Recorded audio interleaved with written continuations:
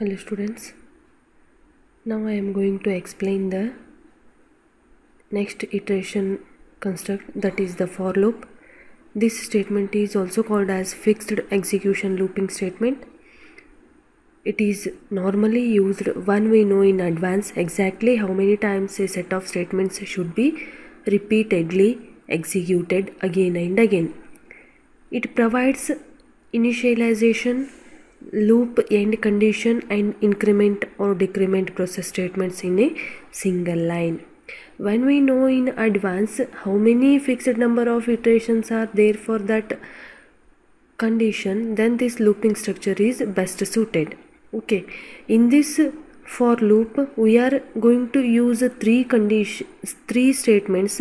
Those are initialization, condition, increment or decrement. All these statements are separated by semicolon within parenthesis. Now I would like to explain the general form of a for statement. The general form is for within the bracket you should write initialization, semicolon condition, semicolon increment or decrement. Here initialization is nothing but assignment statement that is used to set the loop control variable, and condition is nothing but relational expression that determines how many times we should execute the set of statements and when the loop exits.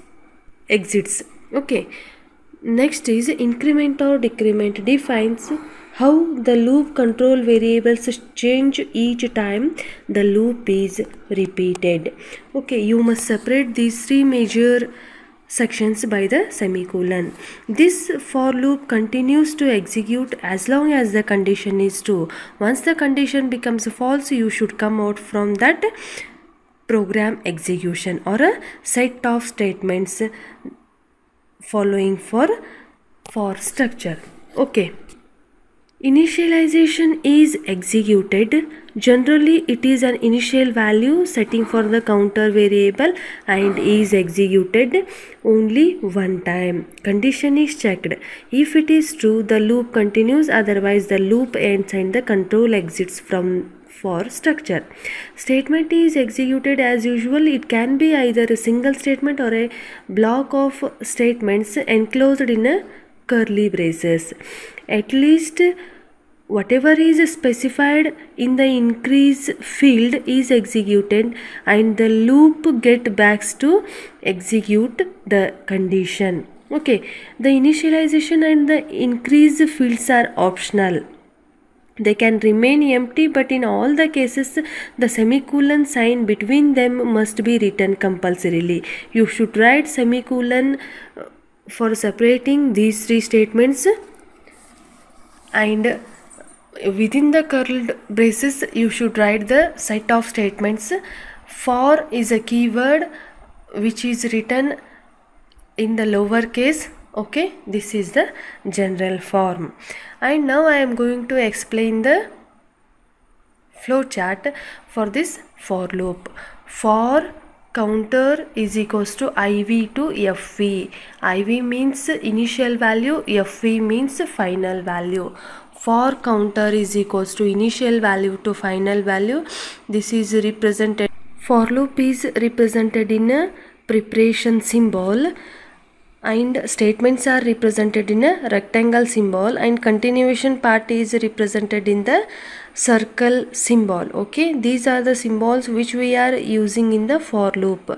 For counter is equals to IV to FE. It is represented in a preparation symbol. Statement 1 to statement n is represented in the rectangle symbol, and next counter, that should be increment or decrement, that will go back to the for loop. This is the flow how will execute for loop. Now I would like to explain one program for this for loop, that is the to print all the odd numbers up to the given limit.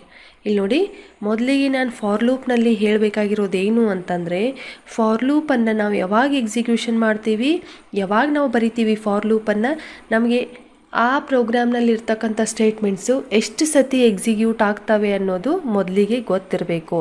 ಗೊತ್ತಿದ್ದ ಮಾತ್ರಕ್ಕೆ ನಾವೇನು ಮಾಡ್ತೀವಿ, for ಲೂಪನ್ನು use ಮಾಡ್ತೀವಿ. ಅಂದರೆ set of statements normally ನನಗೆ ಎಷ್ಟು time use ಆಗುತ್ತೆ, ಎಷ್ಟು ಸತಿ ರಿಪೀಟ್ ಆಗಬೇಕು, how many times we should repeat the set of statements V previously non that. Okay, ಅಂದರೆ ಫಿಕ್ಸ್ಡ್ ಎಕ್ಸಿಕ್ಯೂಷನ್ ಲೂಪಿಂಗ್ ಸ್ಟ್ರಕ್ಚರ್ ಇದು. ಆಮೇಲೆ ಇಲ್ಲಿ ಏನು ಮಾಡ್ತೀವಿ ಅಂತಂದರೆ 3 ಸ್ಟೇಟ್ಮೆಂಟ್ಸನ್ನು ಯೂಸ್ ಮಾಡ್ತೀವಿ ವಿದಿನ್ ದ ಬ್ರ್ಯಾಕೆಟ್. ಹೌದಾ, ಅದು ಯಾವುದು ಅಂತಂದರೆ initialisation, condition, increment R decrement. Initialisation ಅಂದರೆ ನಾನು ಲೂಪನ್ನು ಯಾವುದು ವ್ಯಾಲ್ಯೂದಿಂದ ಸ್ಟಾರ್ಟ್ ಮಾಡಬೇಕು ಅನ್ನೋ ಇನಿಷಿಯಲ್ ವ್ಯಾಲ್ಯೂ ತಗೋತೀವಿ. ಹೌದಾ, ಅಂದರೆ either it may be starting from the number 0 R 1. ನಾವು 0ದಿಂದ ಸ್ಟಾರ್ಟ್ ಮಾಡಬೇಕಾ ಅಥವಾ 1ದಿಂದ ಸ್ಟಾರ್ಟ್ ಮಾಡಬೇಕಾ ಅಥವಾ ಯಾವುದೇ ಒಂದು ನಂಬರ್ದಿಂದ ಸ್ಟಾರ್ಟ್ ಮಾಡಬೇಕಾ ಅನ್ನೋದು ಲೂಪ್ ಸ್ಟಾರ್ಟ್ ಯಾವ ನಂಬರ್ದಿಂದ ಮಾಡಬೇಕು, ಯಾವ ನಂಬರನ್ನು ನಾನು ಯಾವುದು ವೇರಿಯೇಬಲ್ಲಿಗೆ, ಅಂದರೆ ಯಾವುದು ವೇರಿಯೇಬಲ್ಲಿಗೆ ನಾನು ನಂಬರನ್ನು ಇನಿಷಿಯಲೈಸ್ ಮಾಡಬೇಕು, ಅಸೈನ್ ಮಾಡಬೇಕು ಅನ್ನೋದು ಬರೆಯೋದು ಇನಿಷಿಯಲೈಸೇಷನ್. ನೆಕ್ಸ್ಟ್ ಕಂಡೀಷನ್, ಎಲ್ಲಿವರೆಗೂ ನಾನು, ಹೌದಾ, ಅಂದರೆ initial value to final value, ಎಲ್ಲಿವರೆಗೆ ನಾನು ಲೂಪನ್ನು ತಗೋಬೇಕು ಅನ್ನೋ ನಂಬರ್. ಆಮೇಲೆ increment R decrement, depending on that condition ನಾವೇನು ಮಾಡ್ತೀವಿ, ಅಲ್ಲಿ ಇನ್ಕ್ರಿಮೆಂಟ್ ಮಾಡಬೇಕಾ ಅಥವಾ ಡಿಕ್ರಿಮೆಂಟ್ ಮಾಡಬೇಕಾ ಅನ್ನೋದನ್ನು ಡಿಸೈಡ್ ಮಾಡ್ತೀವಿ. Increment is nothing but I plus plus, decrement is nothing but I minus minus. ಹೌದಾ, ಅಂದರೆ increment the I value by 1 and decrement the I value by 1 ಅಂತ ಅರ್ಥ. ಆಮೇಲೆ set of statements ಬರೆದಿದ್ದೀವಿ. All the statements should be ended with semicolon. This is the general form of a for statement. Now I would like to explain this program. This program includes the header files iostream, conio, iomanip. Next, execution starts from the main method.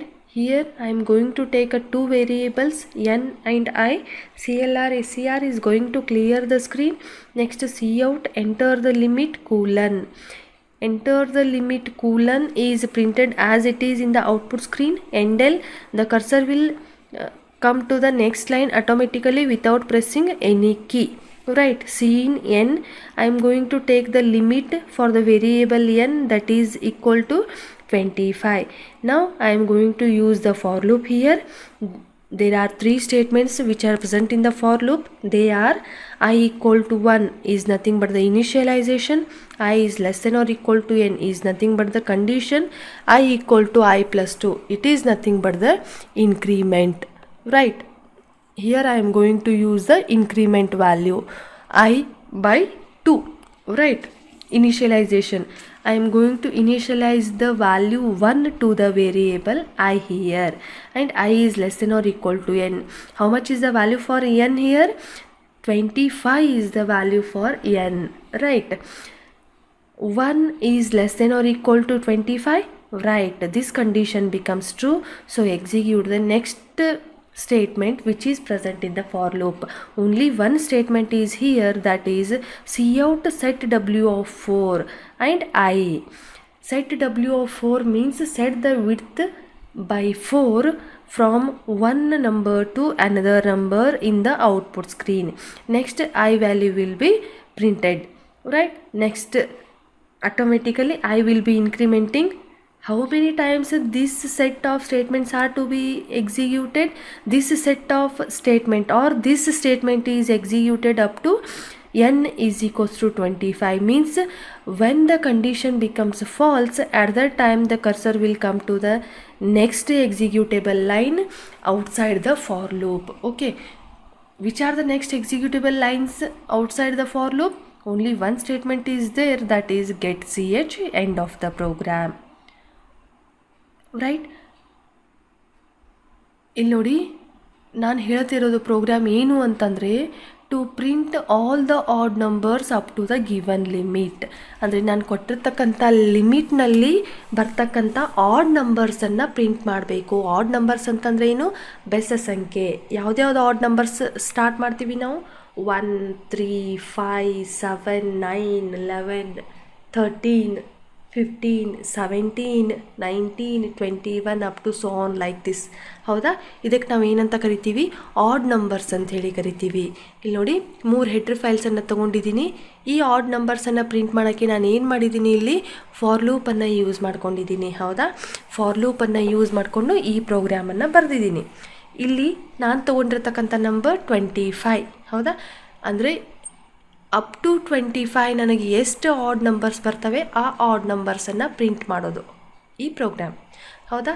Execution ಎಲ್ಲಿದಿಂದ start ಆಗಬೇಕು? ನನಗೆ main ಮೆಥಡ್ದಿಂದ start ಆಗಬೇಕು. 3 ಹೆಡ್ರ್ ಫೈಲ್ಸನ್ನು ತೊಗೊಂಡಿದ್ದೀನಿ, IO stream, conio, IO ಮ್ಯಾನಿಪ್ ಅಂಥೇಳಿ. Next int N ಕಾಮ I ಅಂಥೇಳಿ 2 ವೇರಿಯೇಬಲ್ಸನ್ನು ತೊಗೊಂಡಿದ್ದೀನಿ. ಒಂದು variable N, ಮತ್ತೊಂದು ವೇರಿಯೇಬಲ್ ಐ. ರೈಟ್? ಆ 2 ವೇರಿಯೇಬಲನ್ನು ಐ ಇನಿಷಿಯಲೈಸೇಷನ್ ಮಾಡೋಕ್ಕೆ ಮತ್ತು ಇನ್ಕ್ರಿಮೆಂಟ್ ಮಾಡೋಕ್ಕೆ ಮತ್ತು ಕಂಡೀಷನನ್ನು ಚೆಕ್ ಮಾಡೋಕ್ಕೆ ಐ ವ್ಯಾಲ್ಯೂನ ತೊಗೊಂಡಿದ್ದೀನಿ. ಎನ್ನನ್ನು ಅಂದರೆ ಎಷ್ಟು ಲಿಮಿಟ್ವರೆಗೂ ನಾನು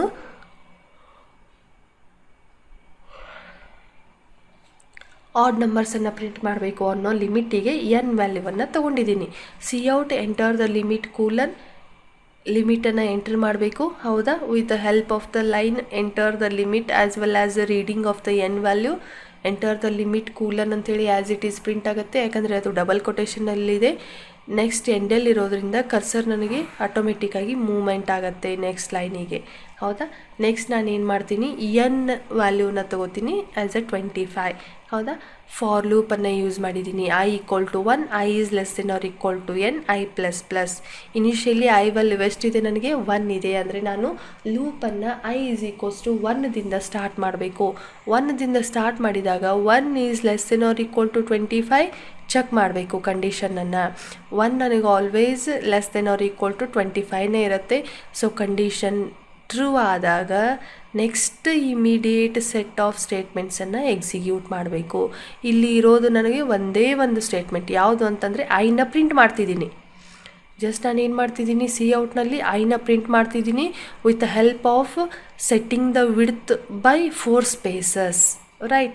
1 ನಂಬರ್ ಆದ ನಂತರ 4 ಸ್ಪೇಸಸ್ ಬಿಡಬೇಕು, ಮತ್ತೊಂದು ನಂಬರ್ ಆದ ನಂತರ 4 ಸ್ಪೇಸಸ್ ಬಿಟ್ಟು ಎಲ್ಲ ನಂಬರ್ಸು ನನಗಲ್ಲಿ ಏನಾಗುತ್ತೆ, ಪ್ರಿಂಟ್ ಆಗುತ್ತೆ ಒಂದೇ ಒಂದು ಲೈನಲ್ಲಿ. ಹೌದಾ? ಅದಕ್ಕೆ ನಾನು ಸೆಟ್ W(4) ತೊಗೊಂಡಿದ್ದೀನಿ. ಬಟ್ ನನಗಿಲ್ಲಿ ವರ್ಕ್ ಆಗೋದೇನು, ಜಸ್ಟ್ ಐ ಮಾತ್ರ ಪ್ರಿಂಟ್ ಆಗುತ್ತೆ ವಿತ್ ದ ವಿಡ್ತ್ 4. ಹೌದಾ? ಸ್ಪೇಸಸ್ ಬಿಟ್ಟು 4 ಸ್ಪೇಸಸ್ ಬಿಟ್ಟು ಐ ವ್ಯಾಲ್ಯೂಸ್ ಎಲ್ಲನೂ ನನಗೆ ಈ ಕಂಡೀಷನ್ಸ್ ಪ್ರಕಾರ ವರ್ಕ್ ಆಗುತ್ತಾ ಹೋಗುತ್ತೆ. ಹೌದಾ? ಐ ಈಕ್ವಲ್ ಟು 1 ಪ್ರಿಂಟ್ ಆಗುತ್ತೆ. Next increment the I by 2 value ಅಂತಂದರೆ I equal to I plus 2 ಅಂಥೇಳಿ ತೊಗೊಂಡಿದ್ದೀನಿ. ಐ ಪ್ಲಸ್ 2 ಅಂಥೇಳಿ ತೊಗೊಂಡಾಗ ಐ ನನಗೆ ಇನಿಷಿಯಲಿ ಏನಿದೆ, 1 ಇದೆ. 1 ಪ್ಲಸ್ 2 ಈಕ್ವಲ್ ಟು ಎಷ್ಟಾಯಿತು? 3 ಆಯಿತು. ಹೌದಾ? ನಾವು I becomes 3. 3 is less than R equal to 25. Right? ಅಂದರೆ 3ನ ಪ್ರಿಂಟ್ ಮಾಡಿ. ಮತ್ತು 3 ಪ್ಲಸ್ 2 ತೋತೀವಿ, 5 ಆಯಿತು. 5 is less than R equal to 25. Right? 5ನ print ಮಾಡಿ. 7, 5 plus 2 is 7. 7 is less than R equal to 25.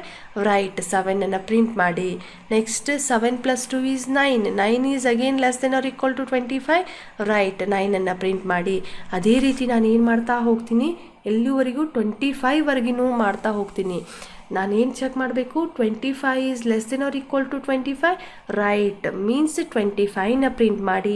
Next ಏನು ಮಾಡ್ತೀನಿ, ಐ ವ್ಯಾಲ್ಯೂನ ಇನ್ಕ್ರಿಮೆಂಟ್ ಮಾಡ್ತೀನಿ. 25 ಪ್ಲಸ್ 2 ಅಂದಾಗ ನನಗೆ ಐ ವ್ಯಾಲ್ಯೂ ಏನಾಗುತ್ತೆ, 27 ಆಗುತ್ತೆ. 27 is less than R equal to 25. No, this condition becomes false. When this condition becomes false, the cursor will come to the next immediate line from outside the for loop. for loop ಬಿಟ್ಟು ಹೊರಗಡೆ ಎಷ್ಟು ನನಗೆ executable lines ಇದಾವಲ್ಲ ಆ lines execute ಮಾಡೋಕ್ಕೆ cursor moment ಆಗುತ್ತೆ. Next line ಏನಿದೆ, ನನಗೆ ಗೆಟ್ CH ಅಂತಿದೆ. ಹೌದಾ? ಗೆಟ್ CH ಅಂತಂದರೆ ಅದೇ ಸ್ಕ್ರೀನಲ್ಲಿ ನನಗೆ ಔಟ್ಪುಟ್ ಪ್ರಿಂಟ್ ಆಗಬೇಕು without pressing any key to show the output. ಹೌದಾ? ಅದೇ ಮಾನಿಟರ್ನಲ್ಲಿ ಅದೇ ಸ್ಕ್ರೀನ್ ಮೇಲೆ ನನಗೆ ಔಟ್ಪುಟ್ ಪ್ರಿಂಟ್ ಆಗಬೇಕಾಗಿತ್ತು ಅಂತಂದಾಗ ಗೆಟ್ CH ಅನ್ನು ಹಾಕ್ತೀವಿ. ಗೆಟ್ CH ಹಾಕಲಿಲ್ಲ ಅಂತಂದರೆ ಮತ್ತೆ ನಾನು Alt F5ನ ಪ್ರೆಸ್ ಮಾಡಬೇಕಾಗತ್ತೆ ಔಟ್ಪುಟ್ಟನ್ನು ನೋಡಲಿಕ್ಕೆ. ಹೌದಾ? Next closing brace. This is the programme how for loop will be worked with the help of inputs. Okay.